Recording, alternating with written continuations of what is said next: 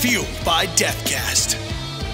But now, after pitching Midnighter, and you did a stellar 12-issue run on that, and now working with a company like DC, you're kind of playing in someone else's sandbox. Is it a different approach as a writer to deal with that now? Because, like, and I'll use this as an example, in that original Midnighter run that you did, the 12-issue run, there was a great sequence where you brought in the character of Nightwing, who is the first Robin, for those of you who don't know. But he's an iconic character in the DC universe and actually was doing a lot of stuff in the universe at that time. So does that hinder your writing? Does that kind of, do you have to like approach it differently because you're kind of playing with these toys now? Well, I mean, it's hinder. No, I mean, it's a challenge certainly, but that's also part of the game. You know, it's Right. like how do you build something that can fit into this like super complex puzzle that is going on, that is continuity, and that is the current story. You know, not just what's happened before, which is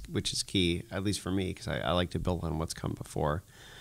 But also, how does it fit into, you know, the motions of the 40 other books that are coming out right now? Right. But that is a fun challenge, you know, because it is worth it to readers when they realize that everything is connected and everything matters. Yeah. You know? Some of my favorite stuff is when, you know, writers really are attentive on that, and you know, like, you're reading just a random book and you know that it's tying back to issues before in another line, you know, that like, and it all makes sense. Well, and that goes back to, like I said, when I first picked up JLA, all those strange status quos were reflected in Justice League, and there are times, and I like that. It showed that all the books respected each other and all the books mattered.